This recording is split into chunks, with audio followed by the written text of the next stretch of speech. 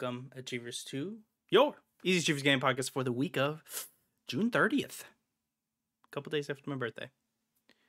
I'm coming to you, of course, as I always do, through the ether on a very hot Georgia morning. Oh, it seems to just be getting hotter and hotter every day. And it's just a little bit of humidity that makes it even hotter. Now, I'll quickly give you some news. I got these bees from my wife. My wife gifted me bees. Not like bees that make honey or anything. It's just bees that they're called carpenter bees, I think. I don't honestly know what they do. I assume they just pollinate and eat stuff. I don't even know what they eat.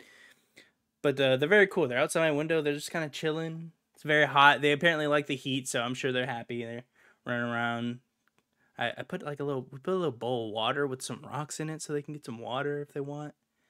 And then there's so many flowers around here, so they should get plenty of food if that's what they want, I guess. But thank you so much for joining me today. We have plenty to talk about. Of course, the FCC hearings happened. There was about 5 days of just nonstop news. And this is going to be a completely incredibly dense episode of the show. We're going to be talking about these hearings. We're going to talk about different things inside of the gaming space in terms of how things are looked at, reacted to. A lot of people took the stance to voice certain opinions or were asked difficult questions that they had to find answers for. And this is going to be very fun and a very enjoyable week. And especially in terms of the news, as we have so much to mull over. I'm very happy to be able to sit down with you today. But before we start the show, of course, we have Not So Rapid Fire. Daedalic Entertainment is shutting down internal game development and shifting to publishing. Development for its next Lord of the Rings game is in development which has been in development since mid-2022, has been halted. This was via Wario64. I saw this barely a few hours ago. Good. I know that sounds mean. I don't mean it to be mean in the sense that I'm happy people are going to probably be laid off in these. I don't mean that, but clearly they didn't have the stuff. They were given a huge opportunity and they squandered it. So it's hard to be mad when they suffer the consequences, I guess. That game is shockingly bad. And it looks terrible. It's all around pretty bad. So hopefully they find their footing in publishing and stay away from making games. This is a quick one. Among Us is getting an animated series at CBS. This is from, what is this? Variety. They're going to be made by CBSI Animation Productions in partnership with Innersloth, which is the independent game studio behind Among Us, to make a series. Owen Dennis will serve as the creator and executive producer of the project under his overall deal with CBS. That's about all I'll cover here. I'm not an Among Us guy. I don't even know how they'd make a show of it. They looks like they are just going to have fun with it. Good for them. I don't have anything else to say. There was a funny one by VGC. Someone said, so there was a GameSeries.biz interview with Michael Plotko-Galutsky. And here's an interesting quote I think everyone should read. Quote, I actually believe Cyberpunk at launch was way better than what it was received. And even the first reviews were positive. Then it became a cool thing not to like. That went from hero to zero really fast. That was the tough moment. We didn't know what was happening. We knew that the game is great. Yes, we can improve it. Yes, we need to take time to do it. And we need to rebuild some stuff. That took us a lot of time. But I don't believe we were ever broken. We were always like this. Let's do this. End quote. Wow. I think you got lost in the sauce there, my friend. You are a very important figure over there, of course. Let me actually make sure I get his title correctly. CD Projekt Red VP of PR and Communications. So it's no shocking that you'll see something good about the game, but no, it was not good at launch. You couldn't play the game at launch. So I don't know what you're talking about, but of course, he has to say these things like that. He can't be like, yeah, it sucked, right? But it definitely wasn't cool to dislike it, I don't think. It was just fun to make fun of, I think. It's a slightly different thing. Niantic is shutting down NBA All-World and stopping production on the Marvel World of Heroes game that they're doing. Niantic effed around and found out, I guess. They grew way too big. they took on way too many projects, and it looks like they are completely axing an entire studio that they're made. So they will be closing their LA studio. This is via their actual official page. Reducing our game platform team. So this is, again, from their actual website. Reducing our game platform team and making additional reductions across the company. As a result, we'll be sunsetting NBA All World and stopping production on Marvel World of Heroes. This means we are laying off we're laying off around 230 Niantics. I guess is who they call themselves. Quite the way to be called when you're being laid off. 230 people. Very sad to hear. Very sad to hear. Niantic completely overvalued themselves and ate it. They say here, the answer is straightforward. We have allowed our expenses to grow faster than revenue. Very funny to... that I shouldn't say funny. Let me backtrack. It's not very funny. It's very common to see this. They make a lot of money. I'm reminded almost of what's an example? Kind of like Telltale, right? They sat there and made the same game over and over again, similar to Niantic, kind of making the same thing with different IP. I mean, how many games has Niantic made? Of course, they're known for Pokemon Go, which completely changed the world for, what, 2 or 3 months?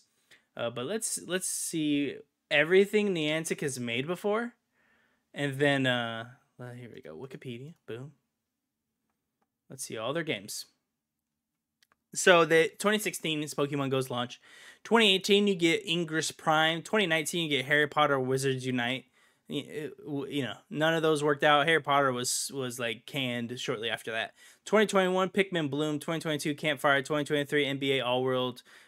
Period Monster Hunter Now, and that's all this year. And then Niantic Wayfarers at some point later on. Excuse me.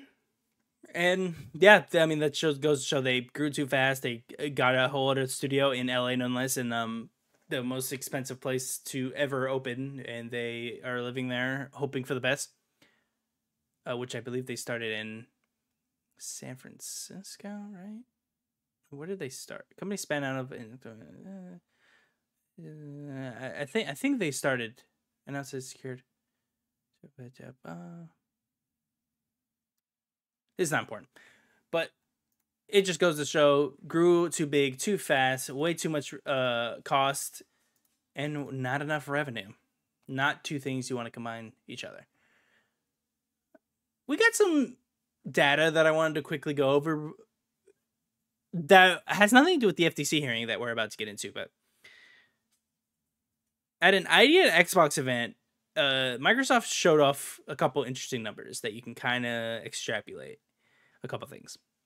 So, console marketplace, and they have just a big, it's like a PowerPoint deck presentation thing, and these are a few numbers on it.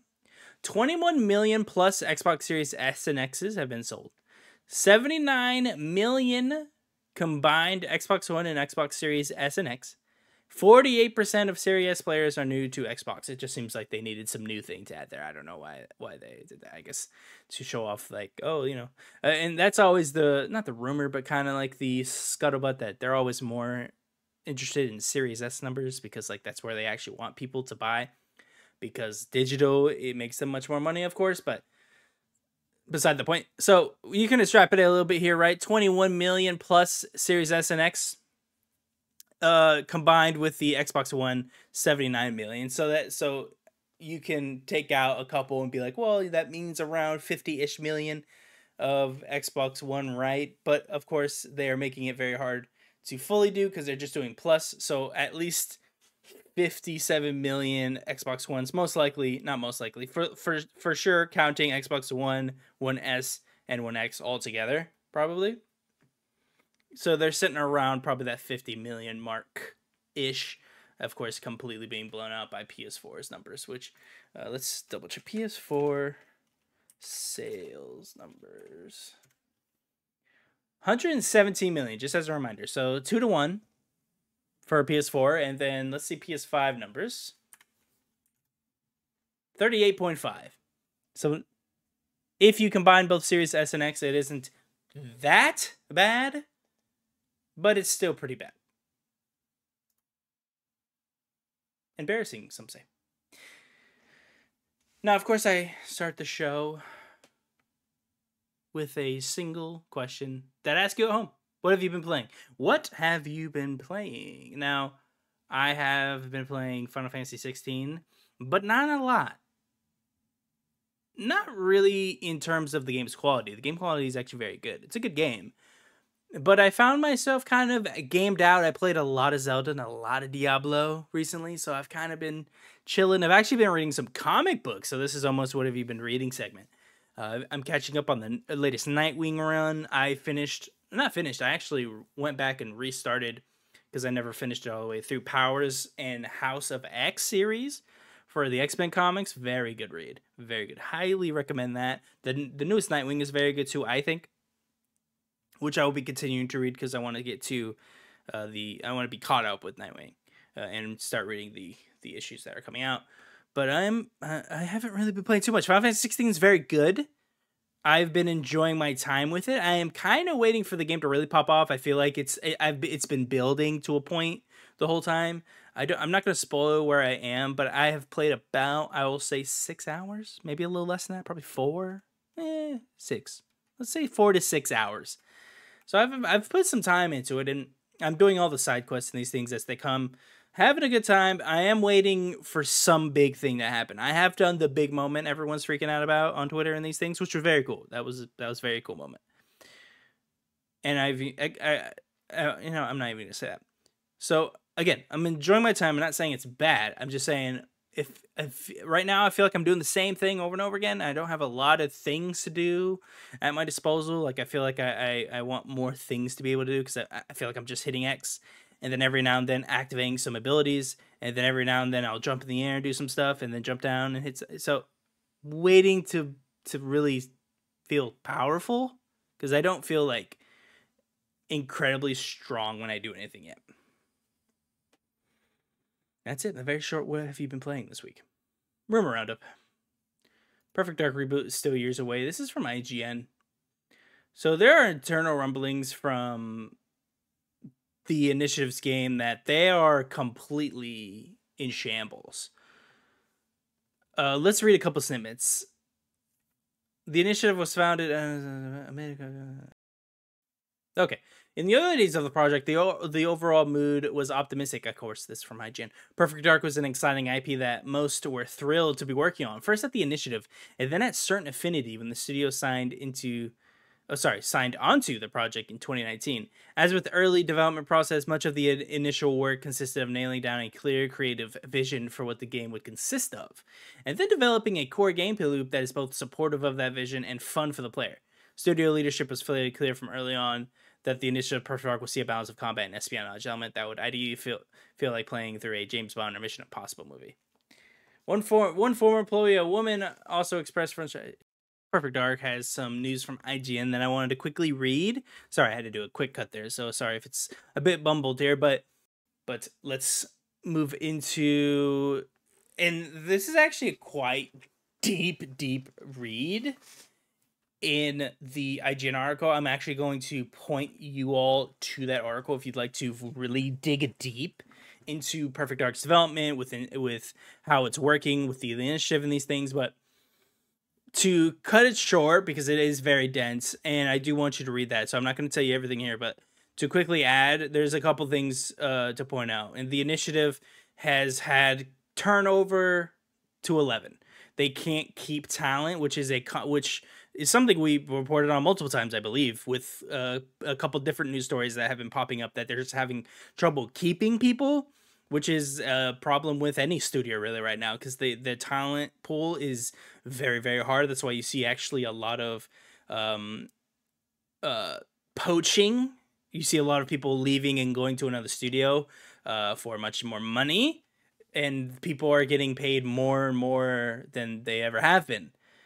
And that is also why they've gotten Crystal Dynamics to help them with their project here, as of course, they've had their failing Marvel Avengers game. They were kind of sold away, in quotes. Not really sold in the classical sense, but sold away as in, like, we're going to sell you now for labor to Xbox to help them with this game.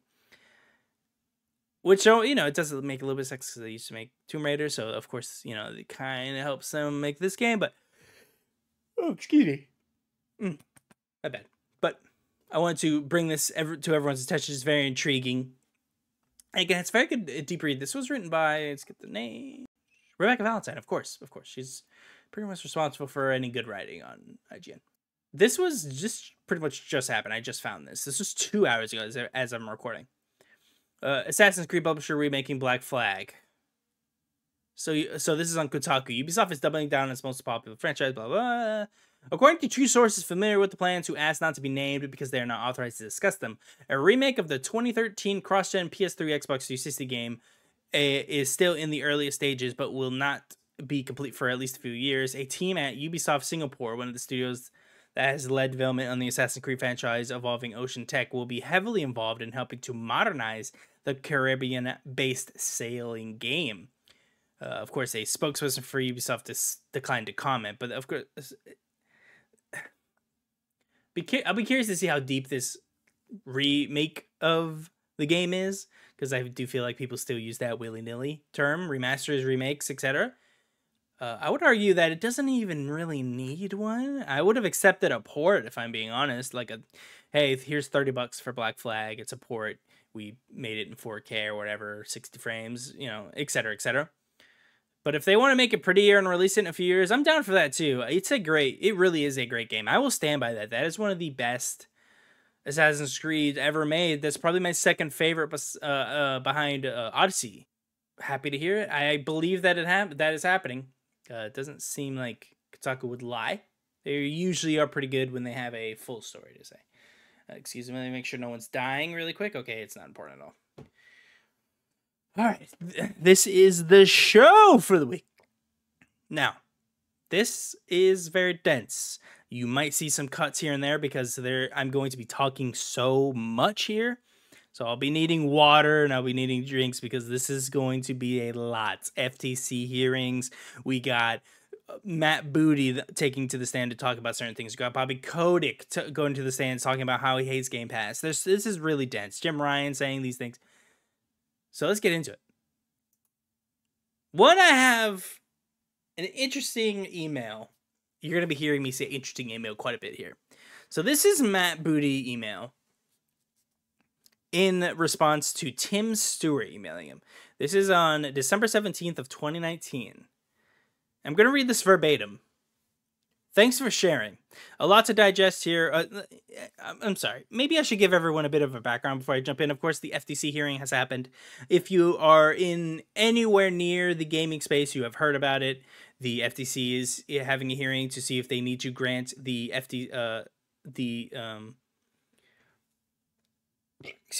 a preliminary injunction to the FTC to have a preliminary injunction on the Microsoft Activision Blizzard deal.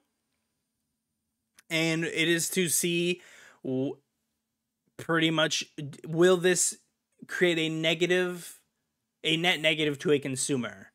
And should we block this deal? Now, the important thing is this is different from other places blocking a deal. If this deal gets blocked, it's dead probably. It goes to the wayside because that would push it to the deadline of July 28th. I want to say, I hope I got that right. Of a deadline in the clause of the agreement that says if it is not done by July 28th, the deal is dead and you pay us $3 billion. That is $3 billion for pretty much nothing. They did nothing. All they did was pay some lawyers and these things to have these things. So they just get $3 billion for free. That's a lot of money. And Microsoft gets nothing. So let's go in. We'll be going in a bunch of emails, a bunch of little articles and these things, so strap in. It's gonna be a fun time. So again, Matt Booty to Tim Stewart, December 17, 2019. Remember, a lot of this is going to be 2019 time, so this isn't technically a snapshot of today's Xbox, in quotes. This all could still be the same, or at least similar tactics, but we could be looking at a different Xbox in theory. But 4 years, although seems like a lot, is not. Especially when you're looking at companies who have 5, 10, 20, 25-year plans. Some 50 to 100-year plans. Some companies go that deep into their planning. By this period, we want X thing done, right? That's not crazy for a lot of these companies. So 4 years, not a lot of time for massive corporations. All right, he says, thanks for sharing. A lot to data share. We'll read in detail. A different view to the general view below might be that we, in ellipses, Microsoft, are in a very unique position to be able, or parentheses, sorry, are in a very unique position to be able to go spend Sony out of the business. If we think that video game content matters in 10 years, we might look back and say, quote, totally would have been worth it to lose $2 billion or $3 billion in 2020 to avoid a situation where Tencent, Google, Amazon, or even Sony have become the Disney of games and own most of the valuable content. For example, it is practically impossible for anyone to start a new video streaming service at scale at this point. What content do you base it on? Things like Hulu and CBS All Access will be trivial players in the space.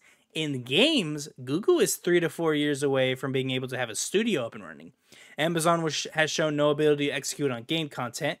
Content is the one moat that we have in terms of a catalog that runs on certain devices and capability to create new.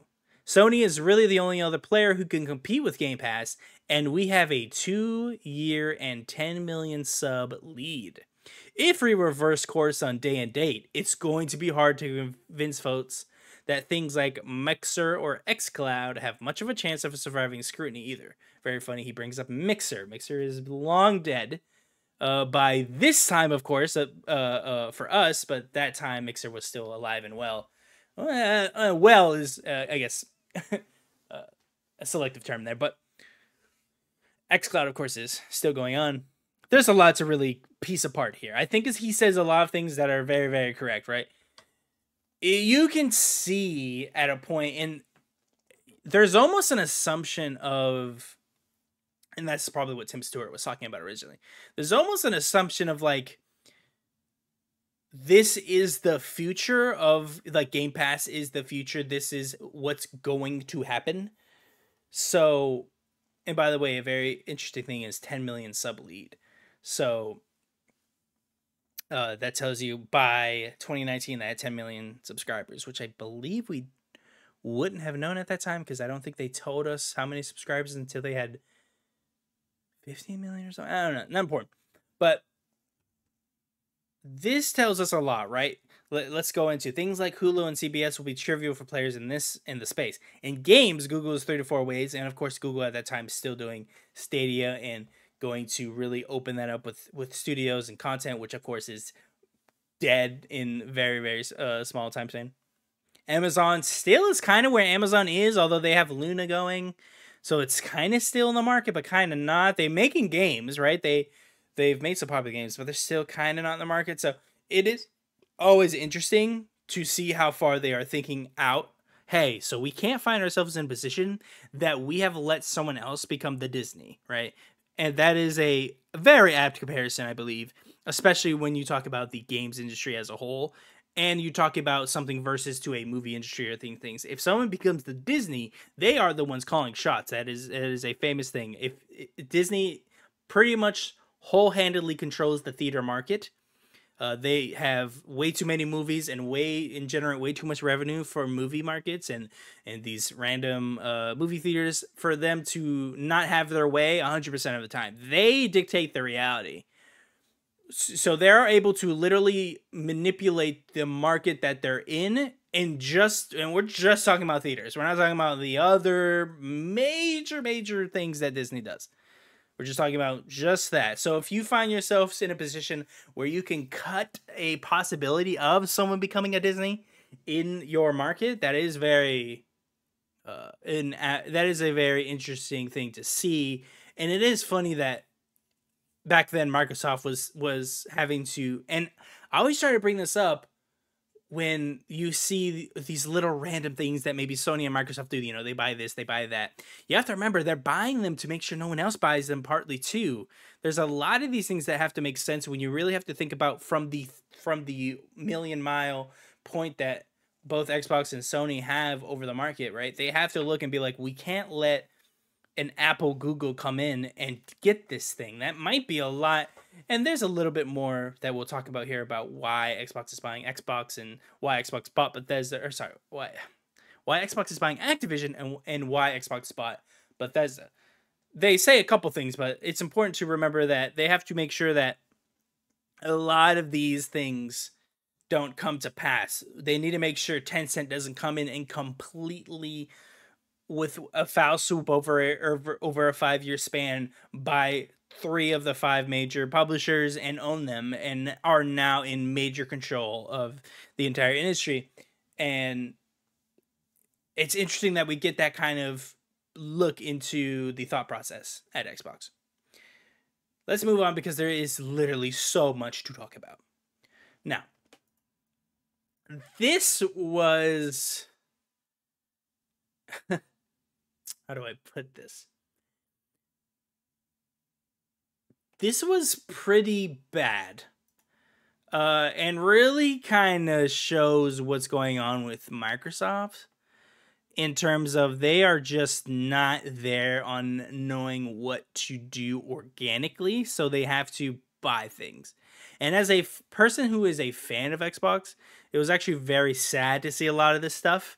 It was very sad to read that they had a whole list of devs to watch, and it's like 2 pages long, and it has all these names on it that just shows that they're just like have an open wallet, and they're just trying to, like the previous thing said, and a reason I didn't get into it then, because it leads into much better now, is they want to spend Sony out of the business. That's obvious what they were doing back then, or at least gearing up to do.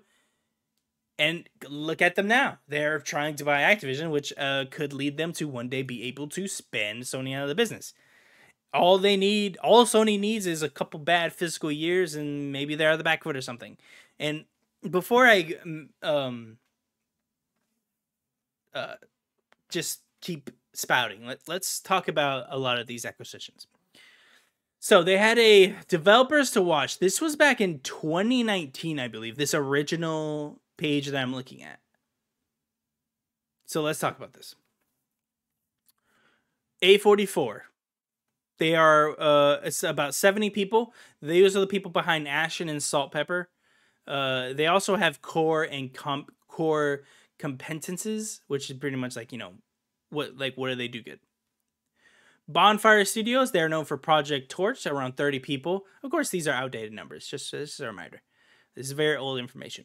People and Ideas, Live Ops, Counterplay Games, Godfall, and Throne Master. Jesus. These for People and Ideas as well. Dreamhaven. This is, they have not made a game yet, and I believe still have not made a game. Let's quickly check on that. Apologies. Dreamhaven. Yeah, because they know oh no. So they own 2 studios. I forgot I completely forgot about them. So the Dreamhaven Studios has Secret Door and Moonshot Games. So they're publisher. Interesting. Okay. I won't spend too much time on this. They actually look really cool. But they were looking into Dreamhaven. Ember Labs, of course, made Kenna Bridge of Spirits. Face Punch Studios, they are behind Rust. That's around 36 people who made that. Ember Labs around 28. Fat Shark, 120 people. They're behind Vermintide 1 and 2 for and they said steady flow, of course, probably meaning like they have a steady flow of releases, so they're dependable, I guess. Ghost Ship Games, these are Deep Rock Galactic. There's only around 20 people that work there. Very big game for what it is too. People and Ideas / new audiences, they don't really. Deep Rock Galactic is a very unique game. Haze Light Studios. This would have been very interesting. Size of around 65 people. They've of course make a way out, and It Takes Two. People and Ideas / a new audience. Heart Machine, they're behind Solar Ash and Hyper Light Drifter. Hello Games, they're around 26 people. Of course, they're No Man's Sky and Drone Danger. Of course, they would want them for No Man's Sky. That's all they care about. Moon Studios for Ori and Forsaken. Munfish, Atomic Heart, which that fell on his face, didn't it? They're around 39 people. Proletariat, they made Spellbreak. That's around 60. They took down Spellbreak. Is Proletariat still a thing? Yeah, they are there. Striking Distance, of course, Callisto Protocol, 150. But I wonder if they regret some of these or don't regret it. So, it's always interesting. And then Team Cherry, they make Hollow Knight. Of course, making Hollow Knight Silksong right now. These are all on their developers to watch. These are people who they wanted or interested to buy. Now in 2021, they had a final watch list of just kind of the biggest people to look at. And this is for a potential watch list for their Xbox Game Studios. So they have two different gaps that they pretty much identified and were saying these are the people to fit the gaps in our studios, pretty much. So audience expansion is the first gap, and there's 5 companies involved in that.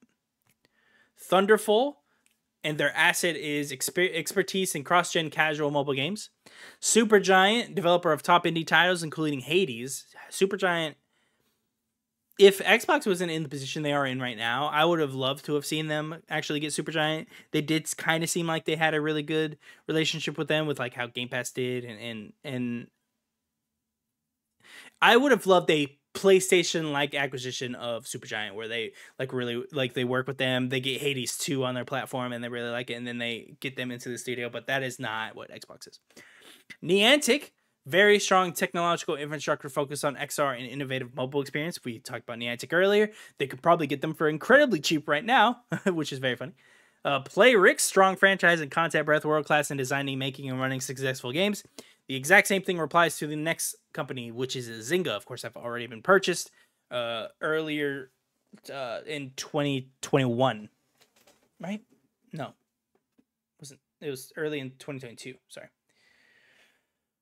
And the next gap is engagement and social interaction, also an audience expansion, which is probably the most interesting thing. So there's 2 things on here that make you go, wow.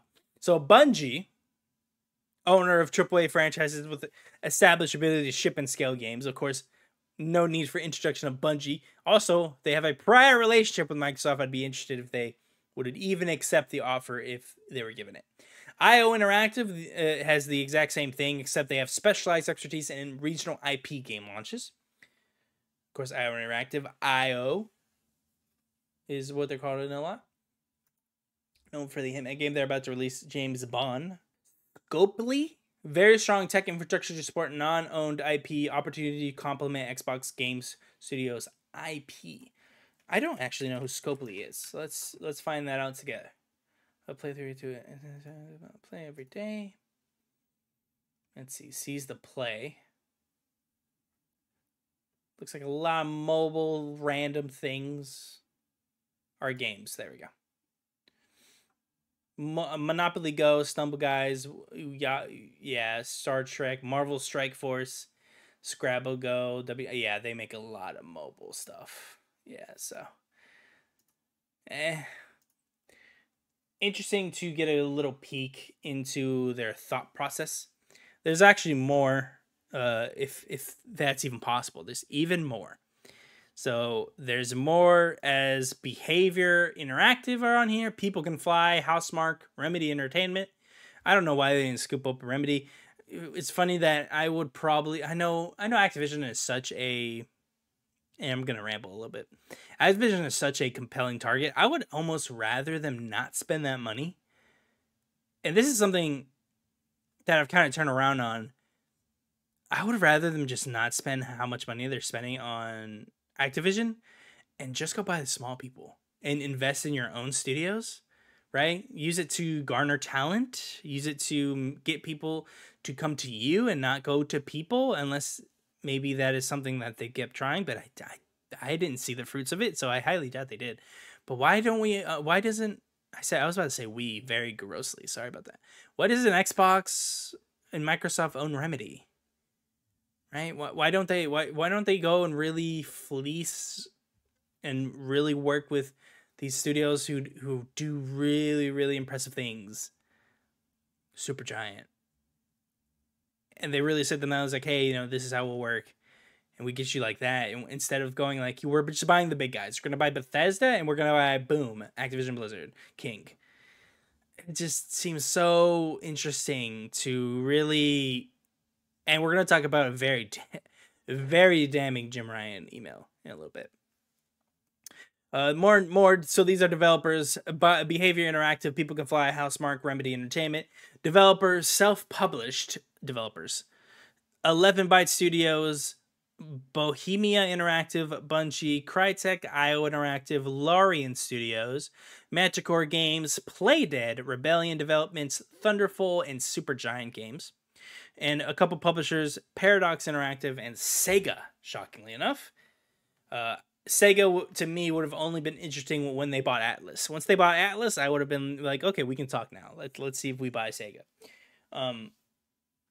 But it really goes to show you that they're just gonna buy anyone, right? Like they have just laundry lists of people like, yeah, we might buy these people, we might buy this and this and this and this and this, and there's even more, believe it or not. There's a bigger list here in a little bit. Yeah, here it is. 11 plus companies sourced through Xbox Game Pass data, top 25 studios by Steam stats. So they just have a big list of publishers and developers that they just have like a huge list that they just go down, and it's like, do you guys give any thought to this stuff? Like it just looks like you're like just gonna try and buy them, right? Like just buy everything. It's kind of sad. Again, I'm an Xbox fan, but when you really see it all written down and it's that long, it goes like, are you guys even thinking about some of this stuff? You're just buying stuff. Like, did you ever think about like what works and how you can complement other things, or how you can use one to help with others? Did I get that, Jim Ryan? Because it's a very good thing to bring up right now. This should be it. Yeah. So this is January 20th, 2022. This is, of course, around the time they announced the Activision Blizzard purchase. This is from Jim Ryan. It's not an Xbox exclusivity play at all. They're thinking bigger than that, and they have the cash to make moves like this. I've spent a fair bit of time with both Phil and Bobby over the past day. I'm pretty sure we will continue to see Call of Duty on PlayStation for many years to come. We have some good stuff cooking. Keep your eyes peeled. I'm not complacent, and I'd rather this hadn't happened, but we'll be okay. More than okay. Phil Spencer was in a CNBC. This is from. Is this? But King sold the major cash out and more talent. Yeah, okay. This is what another thing I wanted. So that actually shows Jim Ryan not really caring that the thing would go away. But this is from the same day, right? No, this is from the previous day. This is from Chris Deering to Jim Ryan. January 19th, 2022. Microsoft acquisition of Activision. Phil Spencer was in CNBC saying that the acquisition would cement Microsoft as a player in mobile games. Strike me more as a King play more than Call of Duty. But King sold to Bobby for $5 billion and has now grown to be worth $50 billion. Which $5 billion in USD is worth 50 billion euro, I believe. If it was an Xbox exclusivity play, Spencer could have locked up Microsoft console exclusivity for the next 3 COD releases for maybe 5 billion euro. The major cash out will lure most of the talent to take the money and run as fast as their contracts will allow, leaving Microsoft with very gnarly management challenges. I bet Yves is smiling like a Cheshire cat, speaking, I assume, of Yves Guillemot. If this was a play to end run PS5, etc., I think it is massively overvalued and will not meaningfully exceed. I guess Microsoft can piss away that kind of valuation without being more harmed than helped, but I am not losing a wink of sleep over the future for our baby. Hope you agree. Cheers, Chris. P.S. They would have been better off announcing a new electric car. Pretty serious stuff, and it really goes to show you that they just do not like each other, right? High executives do not like Xbox. PlayStation execs do not like Microsoft executives. Same thing to Microsoft executives. Probably don't like them because of all these things coming out. A lot of interesting things there. I actually think one thing that he said that I've thought for quite a while, and it is interesting to see someone that high up and someone that smart say this. The major cash out will lure most of the talent to take the money and run as fast as their contracts will allow, leaving Microsoft with very gnarly management challenge. What is one thing that everyone says Microsoft Microsoft being Xbox, already has a problem with? Management. What can they already, with the 20-something devs they already have, not do? It's 23, right? Is it 32? I feel like I mix those up. Not important. 20 plus. They already are struggling to manage all these studios. So this does put them, if this goes through, which would be seen as a win for Microsoft, right? Might actually be a loss down the road. All these people with a giant cash out, they are overpaying, remind you. We once we reported on this purchase back in 2021. Or sorry, 2022. Once the purchase happened, it didn't happen, got announced to happen. They were already overpaying by a lot. I want to say it was by 10 plus share price or something. It might have been more than that, because I think they were valued at 45 and they were paying 65 or so. I can't remember. That is massive amount of money overpay. That is extraordinary. And what's funny is they could probably get more money now. I'm very curious if they stopped, if they could I wonder if Kotick could renegotiate, if he would like raise the price. Probably would, right? Because they've only done more, right? And also the giant, I don't know. That's a fun thought experiment. Would Kotick stop everything if he could and renovate? I guess he would all, wouldn't you all? I don't know. Would he be happy to be getting out? He didn't really seem fazed by like the harassments and these lawsuits and them. Like he never seemed to faze or care. He kind of seemed like he would make fun of them half the time. And let's not forget, he did threaten to kill Ullman. And so like a lot of very interesting, crazy things that man has done. I'd be curious if you think he can get it for more now. I completely derailed. What was I even talking about? I was talking about, yeah, so them being able to piss away the valuation of these things. Yeah, I mean, Microsoft can definitely do that. Microsoft can 100% say, yeah, we'll overpay this and make it back in a year. They'll make this money back almost immediately. This company makes like $200+ billion a year or something like that. Like we're talking about a nuts amount of money. I'd have to look up for like the actual up-to-date numbers, but this company this is the amount of money that is so crazy that it's hard to comprehend how much money they even have. But when they have this evaluation play, and Jim Ryan knows that this is not a play for exclusivity, they don't care. They want they see. We have some good stuff. Saying that it would cement a player in the game strikes me more. Yeah. So he was saying like more as a king playing these things. It's quite interesting to see Jim Ryan just be like, yeah, no, we never don't think it's leaving anytime soon. Again, I think there is a reality where Microsoft pulls Call of Duty. Technically, they needed, like we knew, this year was the last Call of Duty for the agreement that Activision had with PlayStation. So from here on, it's up to them to renew it, which they know they would. They would always renew the deal for another 10. It's just they need to make the money back.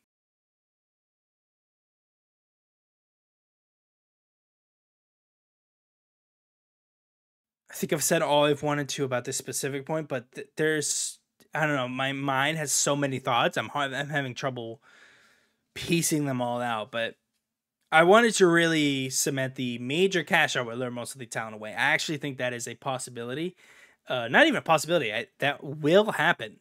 So they have to have a readiness to have a solution, because they already struggle with this.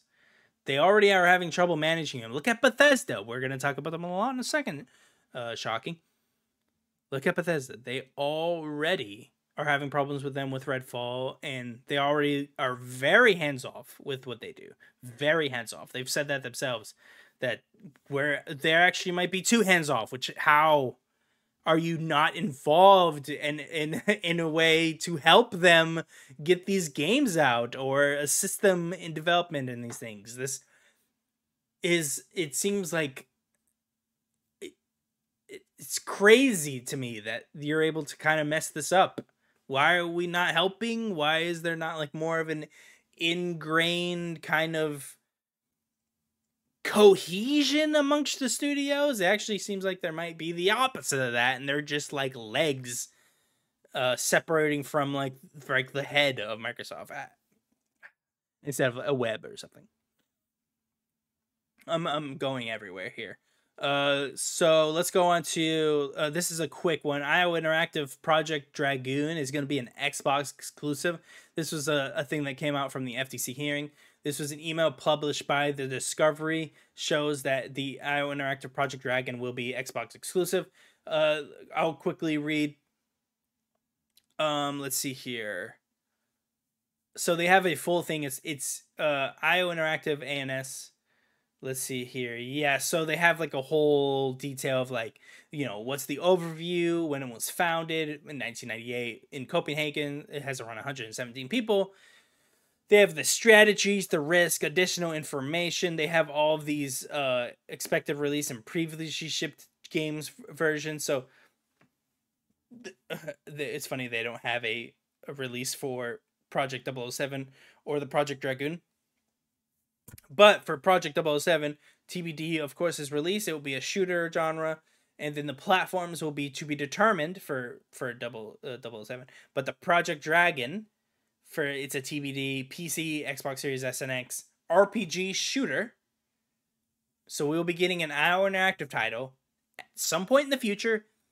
I would assume it's releasing after the James Bond game, because just the way I would assume how this works, because they were currently working on the 007 now, so you would expect this later. But that is interesting that we are seeing a exclusive game, third party, not purchased, although they are on a lot of on the look purchasing pages of all the ones they say. They're there like 3 times. They're testing the waters, maybe. I'm curious if this will result in a full-on... All right, Chiefers, I'm back. We're talking more FTC. And with this one, it is specifically Team Ninja's purchase in 2020. It was unveiled that Microsoft paid $117 million for Ninja Theory in 2020, and they purchased them.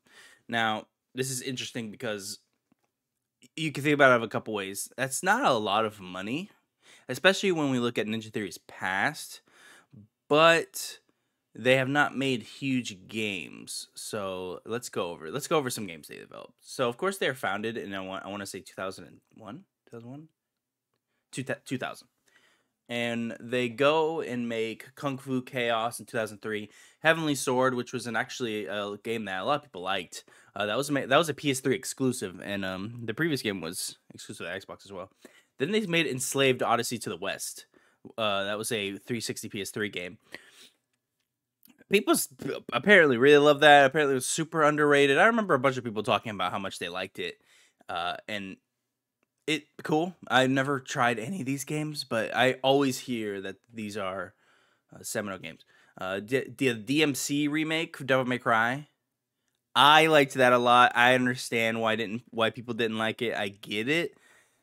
I think that game got way too much hate personally, because it wasn't there, Dante, and it was a reimagining. I thought it was cool. I really liked the ending too. I know that's not very popular, but that was of course in 2013. Fight Back on iOS, so they made some,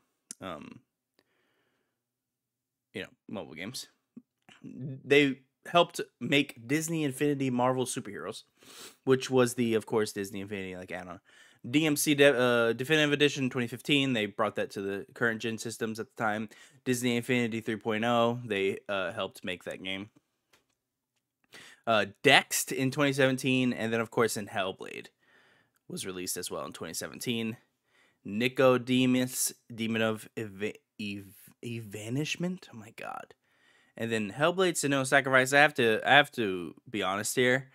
I didn't know it had a VR. This was specifically for PC.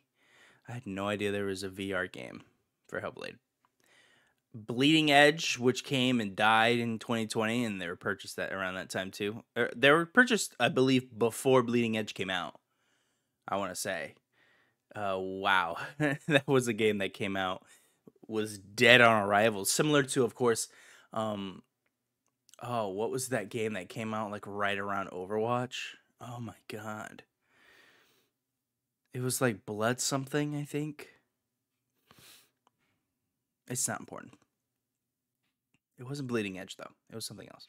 And then of course, as Hellblade 2 and Project Mara are set to come out at some point.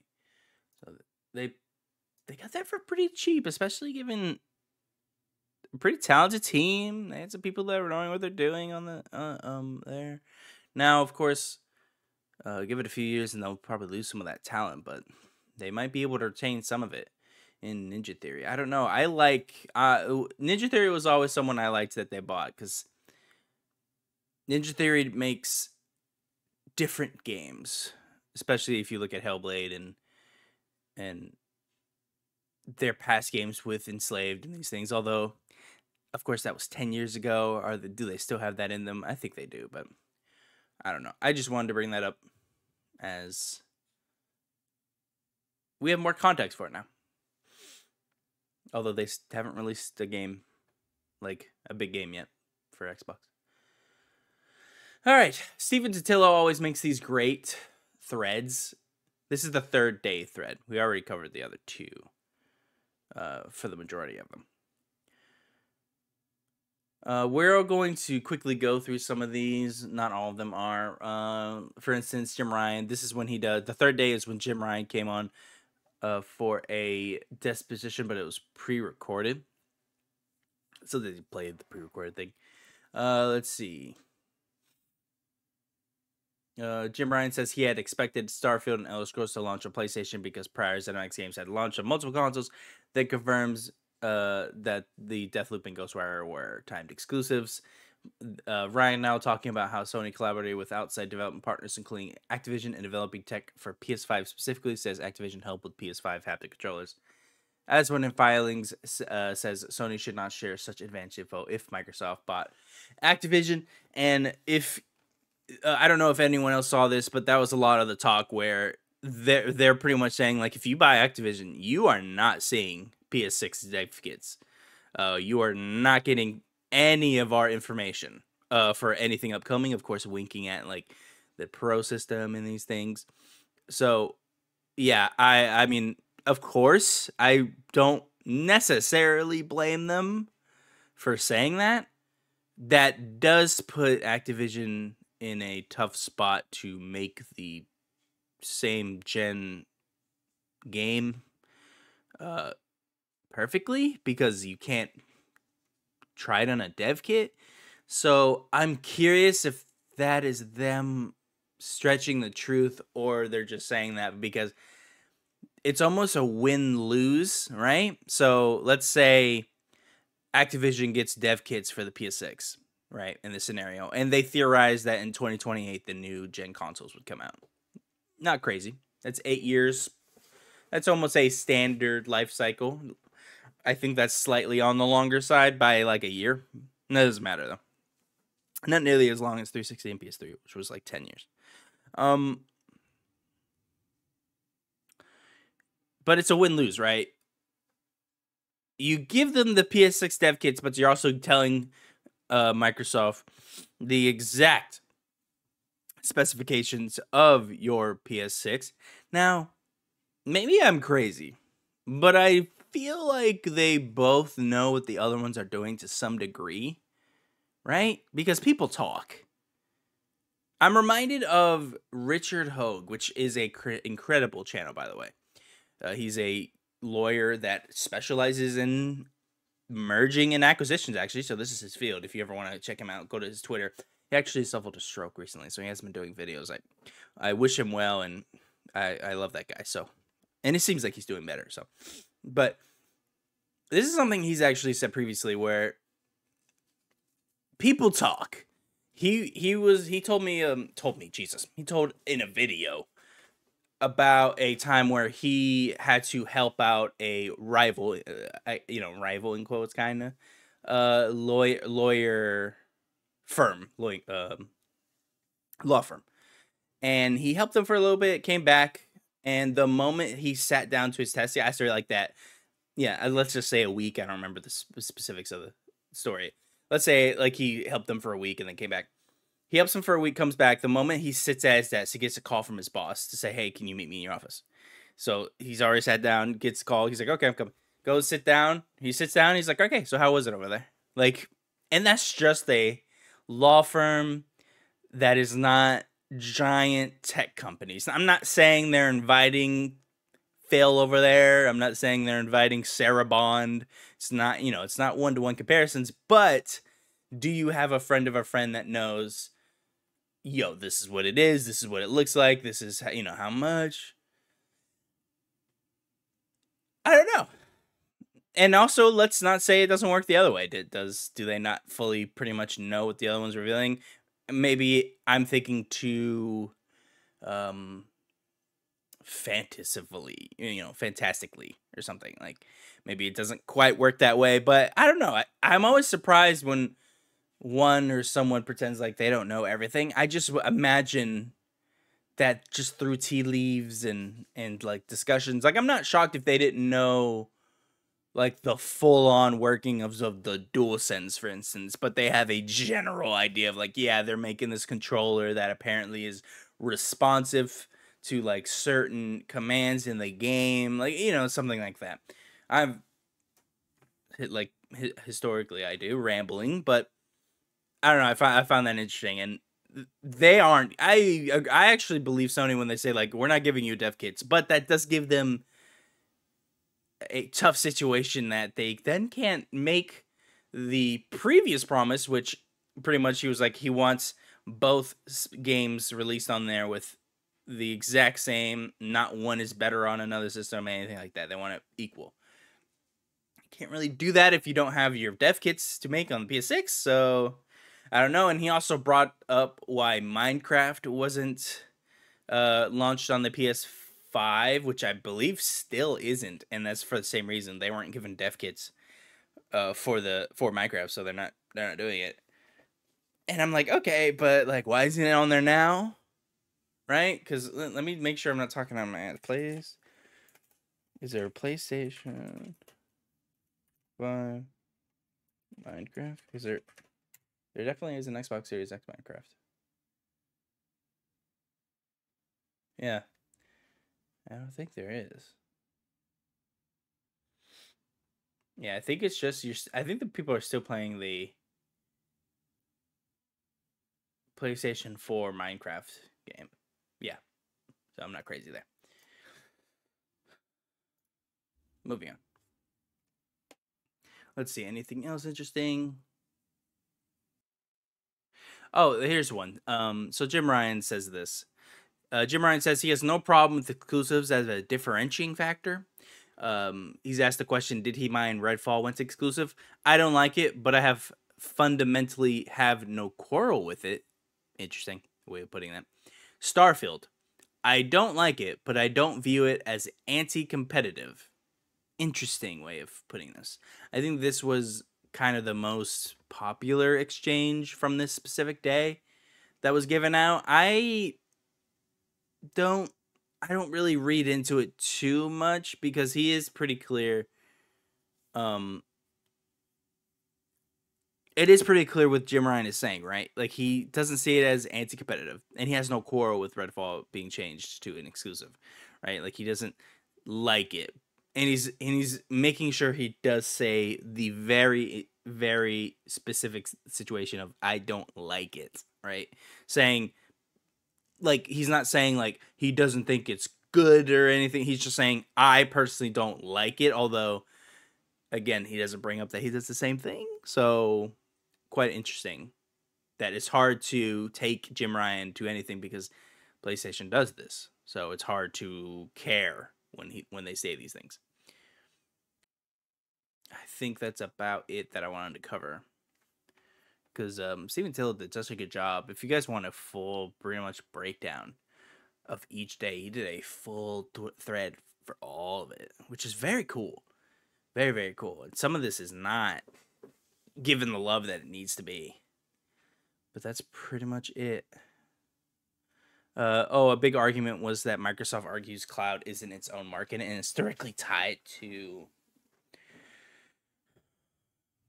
gaming in general. So the argument pretty much that the CMA had was we have to block the deal because if this goes through, this put cloud back by a lot for newer companies. And the issue is if this happens, this could kill the market for cloud in like the next 10 to 20 years, whatever. Like no one could pretty much enter the service. They're arguing the opposite, being no, cloud is a very niche gaming related thing. It isn't like a market where like there's going to be a cloud market where in a few years like Netflix and all these things are doing all this stuff. It's going to be a very niche market and things. And they bring up Microsoft argues cloud isn't a market. Notable on Thursday, Xbox's Sarah Bond said Microsoft recently abandoned plans to offer a standalone Xbox cloud service. A change since a recent deposition that she attributed to a strategy shift and consumer interest.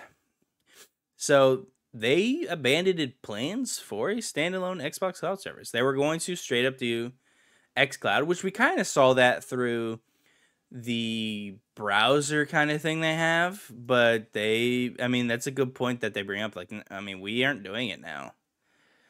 Which kind of tells us that they're abandoning xCloud in the literal sense of like, there probably won't be a app on a TV unless it, obviously separate from like the Samsung thing. But I thought that was quite interesting as well. Let's see. And then there's some other things. That's everything from day 3 for sure. Let's go back. This made the rounds a lot, but people were not reading. And also the headline was very misleading as well. So the Project Q price point was revealed by the Microsoft FTC filing. Now, it wasn't quite, but it was at the same time. So pretty much the filing was brought up that this device is going to be under $300, and that's all we know, right? People took it as it's $300. Don't know why, because you could just read it, but they did. And the headline went, and I forget who ran with it first, if I'm being honest. I'm not going to say who it was, just in case. I don't know. It might have been Dissecto or something. I don't know. But I might be wrong. I shouldn't have even said the name because I don't remember. But that was telling because everyone immediately turned on this thing, saying, like, that's way too expensive for a thing. Now, I have no horse in this Project Q race, so I don't really care. So I feel like I'm just going to move on because I don't think I've already said my piece. This thing isn't for me because I have a phone already. So why do I need this thing? If it's good and like really good, I'll buy it. But if it's literally just for remote play and all it is, hey, there's a PS DualSense on it. Like, I don't really care. I don't know. Again, like, not important. I'm moving on. We already covered that email.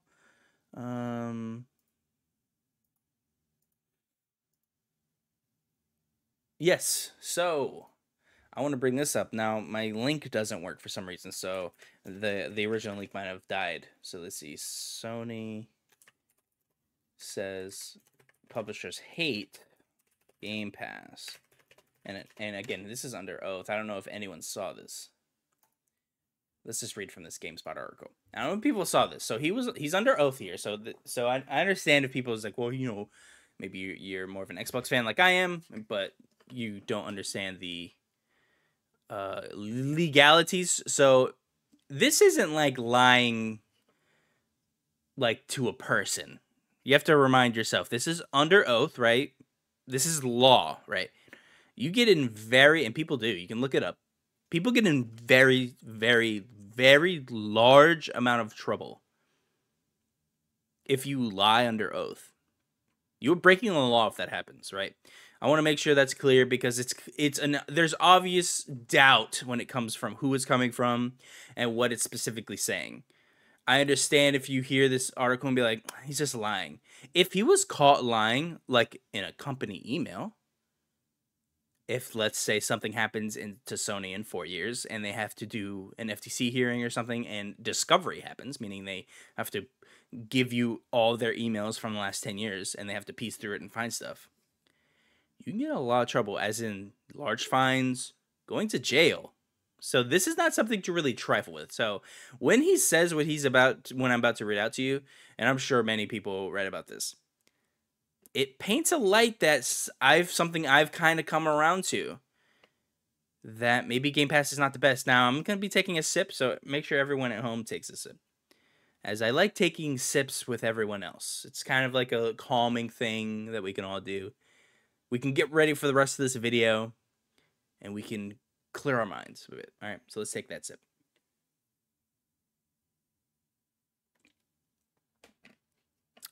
It's good stuff. All right.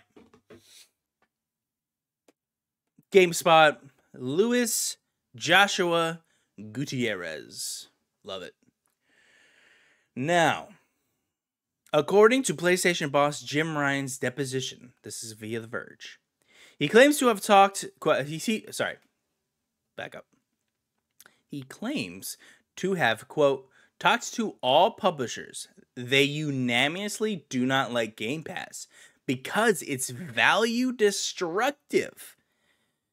Ryan then continues to say this opinion is, quote, very commonly held view by publishers, end quote. And he doesn't believe that Call of Duty would be on Game Pass if the acquisition isn't approved, which is actually something we do know because Bobby Kotick will take the stand very soon. We'll cover that. Quote, I also think it hurts sales because a lot of people just go in and try it and they don't invest. If they don't like the first 10 minutes, that's it. Also, if you don't make the first 10 minutes amazing, maybe it's a problem. I think Game Pass is okay. It's not my favorite. My favorite is the old premium model where I sell you on some video on big images and earn your $30, and then after that, I have to deliver. I don't need to get money out of you later, end quote. Oh wow, I messed that up. That is from, sorry, this is from the Somerville devs. Which might be the most interesting part of one of the more interesting ones because they went on the record. So that's the Jump Ship. And he's a former Somerville dev. He actually said that. Let's see, what's his name or her name? I don't know. Dino Patty. The studio originally pitched the game to Google Stadia, lol, but ended up partnering with Microsoft. Yeah, in the interview. Yeah, I think it hurts sales. Yeah, so that's one record saying a publisher hates it, right? The Somerville, which sucks because I thought that was like a perfect Game Pass game, if I'm being honest, where it's like a very narrative field thing. I'm not gonna bore you guys with Somerville right now, but going back to Jim Ryan, yeah, very commonly held by publishers. We already know Strauss Zelnick. We actually covered this. Ooh, was it in May or March when Strauss Zelnick had that big interview with like Yahoo or whoever that was, where we read that? Wherever he had that reminds me of that Strauss Zelnick talk where he's just like, subscription services straight up do not work in our industry because it's not the same thing. He doesn't see how it would work, etc., etc. Now we have close to on the record Jim Ryan, and he's saying other publishers just don't like it and it's value destructive. Hard to say he's saying anything wrong here. Again, I am a fan of Game Pass. I've subscribed to it.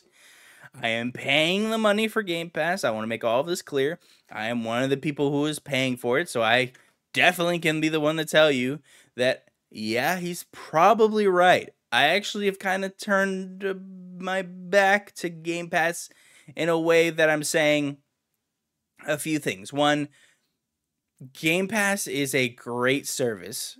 It's insane to the point where you have to own it if you have an Xbox. I really don't understand why you wouldn't just pay monthly. But all those things can be true, right? I can also think it's value destructive, but I also think everyone should have it because it's insane value to the point where it's insane if you don't have it. So you should have it. You should own it.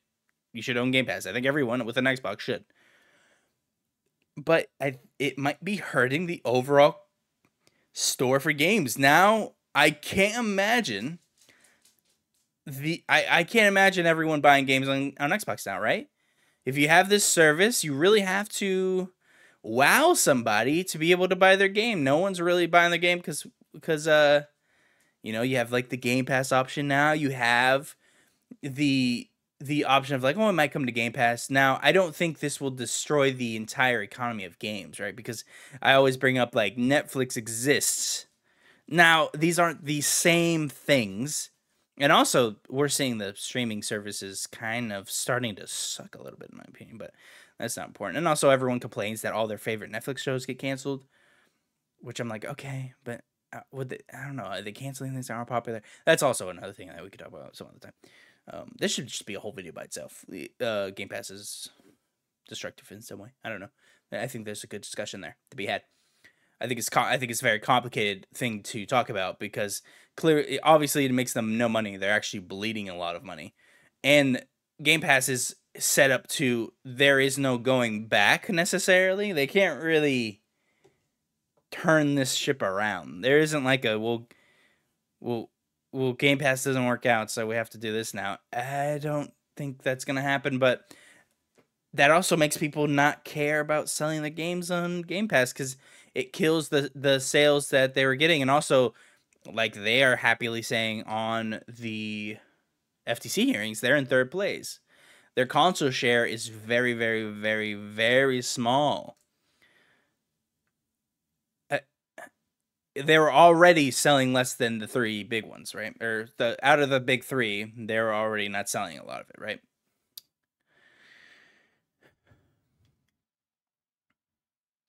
So when you add something like Game Pass to it, you further erode the little sales that you're already doing.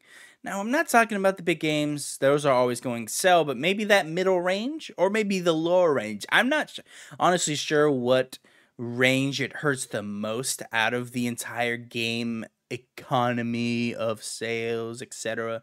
Like, is it hurting the mid-range more? Is it hurting the indies more? I imagine it might be spread across the entire bow.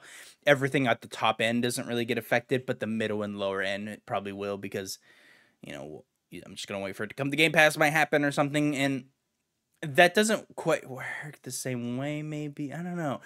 It, it's hard. It's hard because we don't really know how Game Pass is paid, right? Like, how much are they getting paid for this? Can a game be saved if it comes to Game Pass later? Like, let's say, I'm just gonna make it up an example. Hades. I don't know. Let's just say it's Hades. Let's say Hades didn't do great, right? Let's say Hades launched, doesn't do great. It's a great game, but doesn't get discovered. Maybe. I don't even. I think this is a bad scenario, but let's stick with it. Let's say Hades is a great game, but doesn't get founded. I don't think that really happens, but let's just say it. I wonder if the money that they would be getting from Game Pass after it launches would save and make the game profitable. I have to imagine no. Now, and that's again, this scenario is really bad because that game was very expensive to make, and it's not like an indie game where it costs $1 million or something, like very very insignificant amount of money in the grand scheme of things, or maybe eight in the high hundreds of thousands. So a Game Pass deal would get them in the green probably very fast. But this is something I would love to have a discussion with somebody because Game Pass is such a complicated beast to discuss. We don't know the numbers, which you have to imagine is not changing, and it's stagnating because they're not telling you the numbers. Phil Spencer has already said that pretty much verbatim. That Game Pass is not growing. That's why we're switching to PC. He said that in an interview before, actually. So they're kind of shifting their thought process to PC gaming. Or sorry, their Game Pass focus to PC, trying to get some of the PC market. Good luck. They're all on Steam, and they get really angry if anything else tries to mess with their monopoly. So I don't know how well Game Pass on PC will do, although I think it would be a compelling service as well. I just think it's just not enough. I don't know. I've always said this Game Pass just is not enough money. When it increased, I remember telling everybody, it's like, yeah, I would pay more than this. So this is nothing to me. Game Pass is insane value. Like $20 a month to me is incredibly reasonable, right? 20 times 12, $240. And games are now $70. So if you play 4 games at full price, that's enough. That's all you have to do for the whole year. Or 3 games and like 1 indie. That's like 40 or 50. So I think it should be more. I think the problem probably lies with he's saying it's value destructive. Yeah, I don't think I necessarily disagree. This experiment, I'm curious again where it ends. What is the end goal? Is it and is it a better marketplace for gaming when it ends? Because right now I don't see how it works for publishers. We're already seeing people just Square Enix is pretty much abandoned Xbox almost. Is that like the beginning? Is that like where it's gonna start? I don't know. I would have said like, you know, a couple years ago I wouldn't have said Square Enix would just not care about Xbox after a while. I know they're not big in Japan and it's not quite the same thing. Sorry about that. But still, I don't know. It's pretty insane. Back again. Again, this was very long in the making, so I apologize that I have to step away so much. Okay, let's see. We already covered... Oh my god, did we cover this? I don't think we did. So, we covered some of the bad redactions from specifically the Call of Duty one, I believe. But we did not talk about fully the PlayStation one, which was very funny. So, again, as a reminder, PlayStation redacted things. It looks like they either didn't know or didn't understand. They just blacked it out with regular Sharpie. That doesn't work when you upload images through like a copier or something. So you can clearly still see the wording.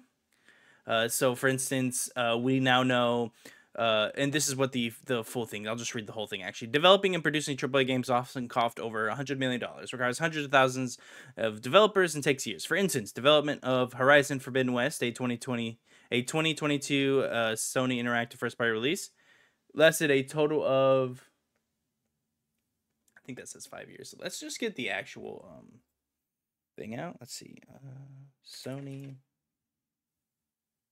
All right, so Horizon Forbidden West clocked in around $212 to develop, with a staff of over 300. The Last of Us Part 2 was around $220 million to make, with roughly 200 employees at the peak headcount. And then there's also some other things, specifically about PlayStation, that over 1 million PlayStation players only play Call of Duty. So they literally have a machine that just plays Call of Duty for them. Let's see here.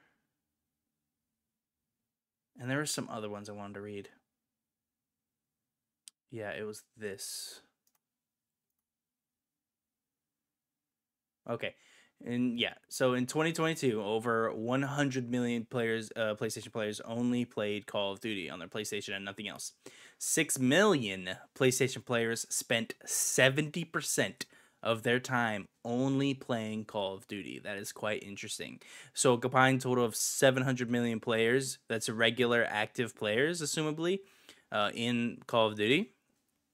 And they might, no, I don't know. That's presumptuous, I guess I would say. Because they're not necessarily fully active. They are just doing plays, spent. Yeah. So it doesn't say how active they are. Because obviously there's people who just turn it on to play Call of Duty, but they're definitely seeing this bare minimum, this many players play Call of Duty just for this. So that is a sizable loss. And again, they make a lot of money off of a game that they do not have to do anything for. That is many of the reason why they do not want to lose Call of Duty on PlayStation because it is free money.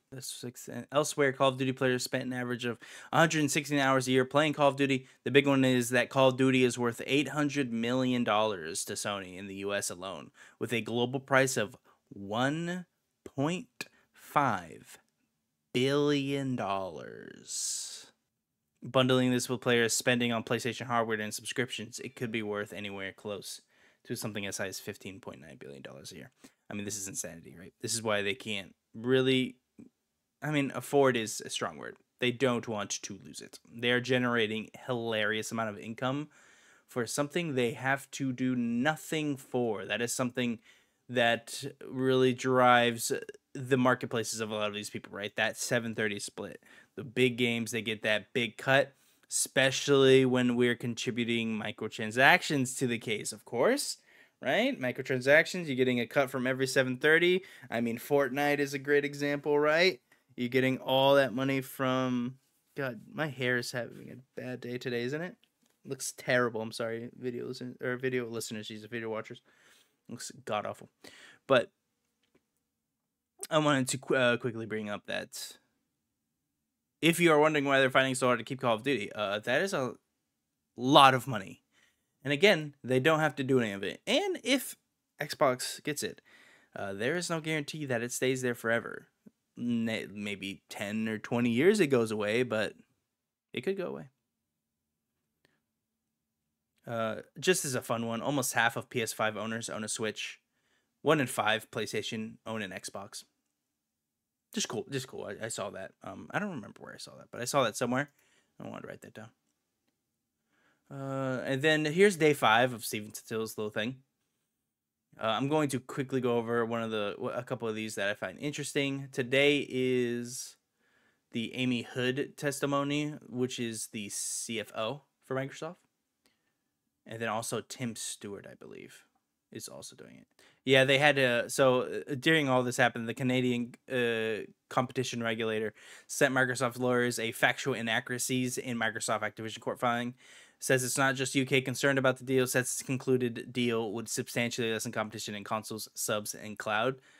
It's funny because the Microsoft literally was like, "Hey, the period to do any of this is past." So they pretty much ignored them, which was pretty funny. I assume that's the equivalent of an email saying, "Sorry, you're late to this," but I don't know. They pretty much just said like, "Yeah, too bad."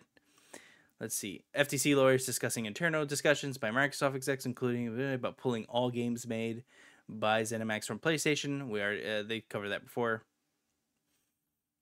It's walking through some emails and running numbers.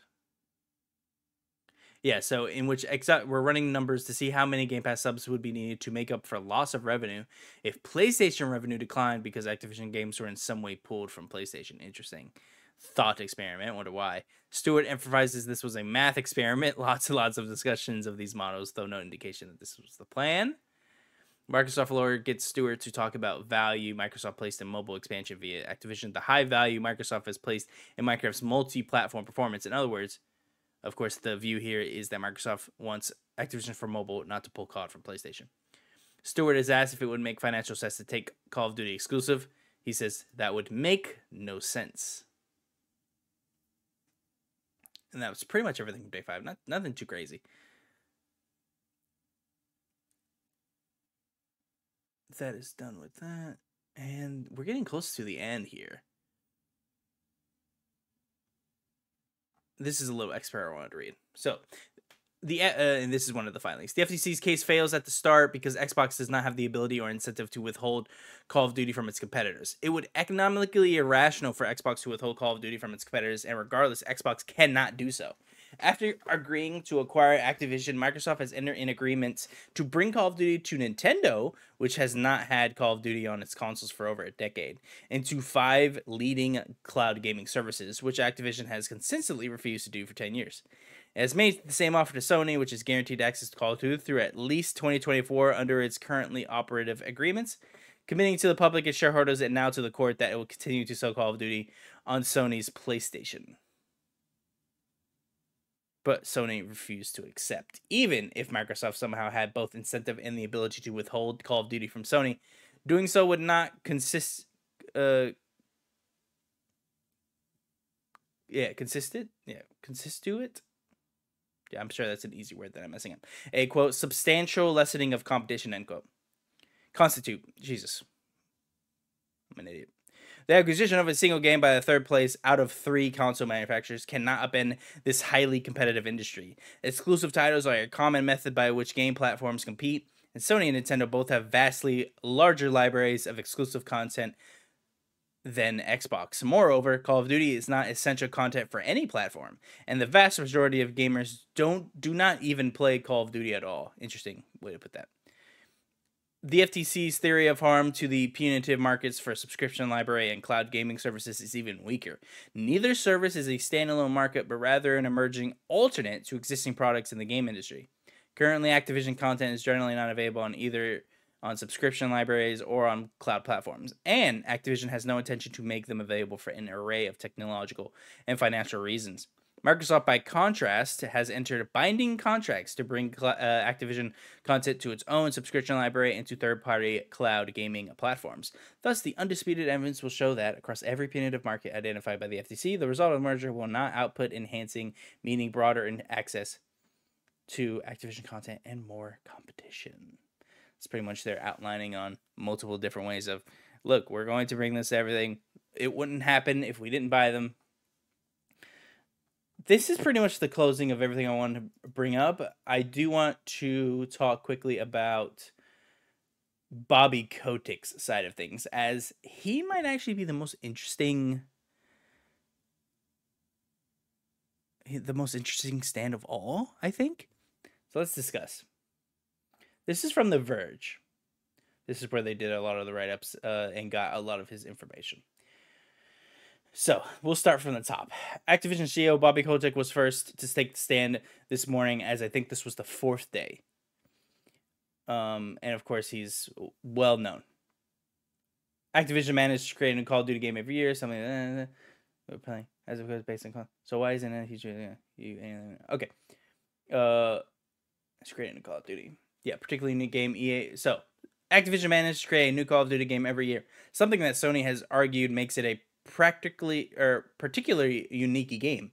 EA's Medal of Honor inspired Call of Duty, admitted Kotick after, quote, people at Activision were playing it, end quote, as Call of Duty is based on conflicts and wars. There's almost an endless supply of history to create yearly installments. Quote, we had to instill a compensation and reward system to keep people motivated to work on sequels, end quote.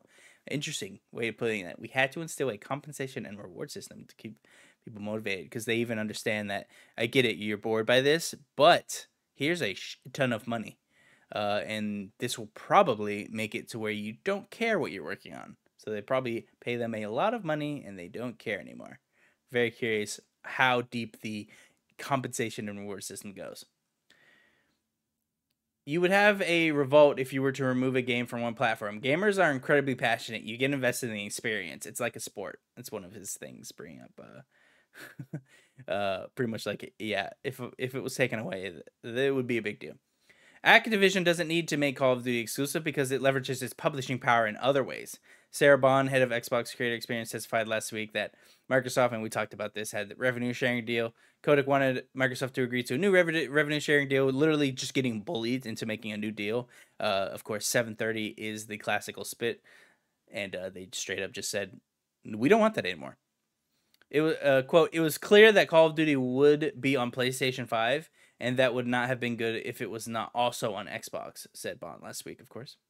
Activision also picks which platforms Call of Duty should be available on, and sometimes it picks badly. Quote, I made a bad judgment, end quote, says Kotick about not putting Call of Duty on Switch. Activision had to put Call of Duty on the Nintendo Wii previously because Kotick thought it was, quote, the most extraordinary video game system ever created, end quote. But he was less impressed with the Switch initially. Quote, I saw the prototype for the Switch, and I was concerned they were trying to accomplish a lot with the console, but also the portability, the portable compatibility. I don't think it was going to be widely successful. And how'd that work out for Activision? It's probably the second most successful video game system of all time, says Kotick. Quote, so it was a bad decision on my behalf, end quote. Kotick also discussed Game Pass and how Activision isn't currently interested. This is probably the most interesting part of the entire... This is obviously the entire hearing.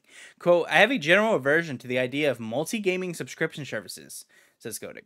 Before saying putting games in a subscription service, quote, would degrade the economics, end quote. That sounds a lot like value destructive comment that Jim Ryan said was a common opinion, a hold, and of course they akin that to what we covered earlier. The FTC was quick to push Kotick on multiple game subscriptions, pointing out that Activision is the business of making games and has an incentive to be everywhere. Kotick argued that Activision hadn't made a formal decision about not putting its games on subscriptions, and after a tense back and forth, he admitted there could be a strategic reason to offer content on game subscriptions, quote, for a small duration of time, but not something sustainable, end quote.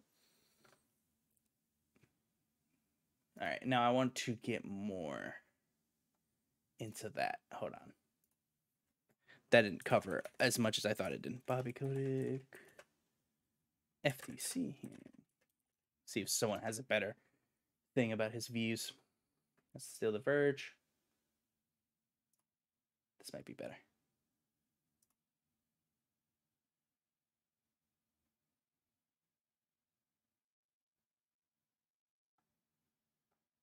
That's not good either. Give me a second. I'll cut all this out. Or maybe not. I'll leave it for us to kind of mail over our decisions and let's see. All right, here we go. So Tech Raptor has a better one. Mentioned that the revenue was twice as... Yeah, so... Kotick explained that Call of Duty has never been exclusive because Activision has always aimed to create games for many platforms. He would never want to make an exclusive franchise that has 100 million monthly active users, half on smart devices, half on consoles, and there would be a role if a platform is removed from the picture. Kotick mentioned that the revenue on PlayStation twice as that on Xbox. It makes sense. As Sony brands and presence in different markets lets them have a disproportionate market share. The executive doesn't doubt Sony would manage to compete if the deal passes, as they have an enormous development capacity and own some of the best studios in the world. According to Kotick, Microsoft never even discussed the idea of removing COD from PlayStation and always described it as multi-platform. Speaking of the possibility of intentionally degrading the games on PlayStation, Kotick explained that he has never heard of such an occurrence. He has been opposed to the franchise on subscription services, as he has a general aversion to the whole idea, partly due to seeing media companies moving their content to streaming subscription services and having their business suffer.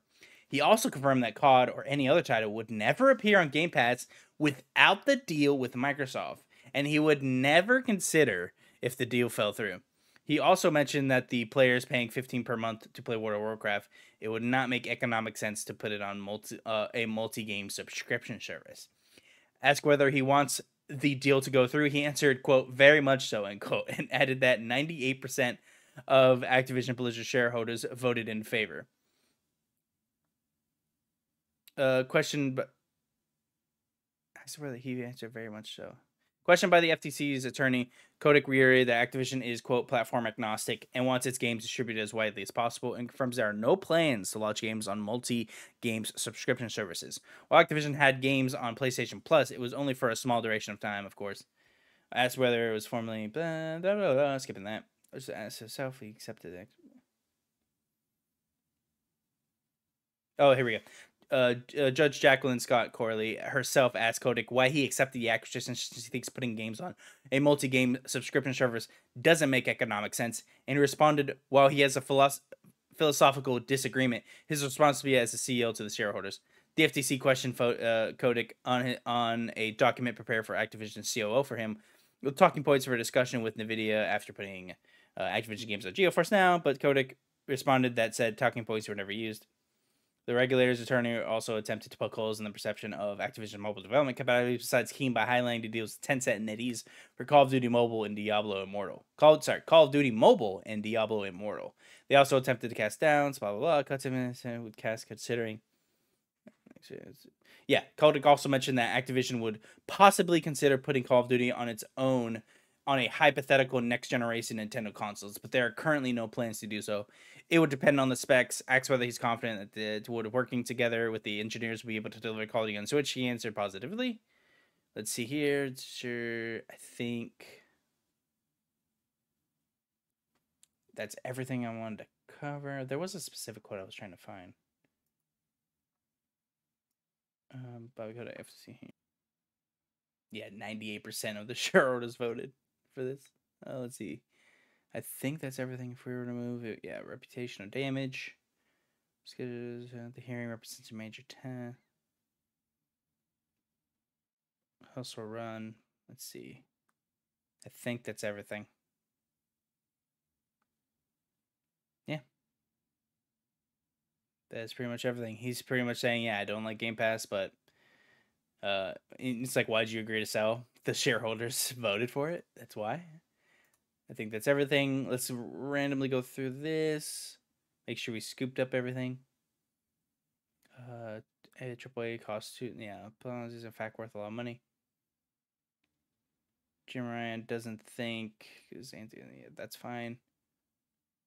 Yeah, Starfield almost skipped Xbox entirely. That was always the kind of hearsay that PlayStation was eyeballing Starfield. The whole reason they bought it was to make sure that didn't happen, which is like, so you bought the entire studio to make sure that they didn't get exclusive on Starfield. I was like, okay, interesting.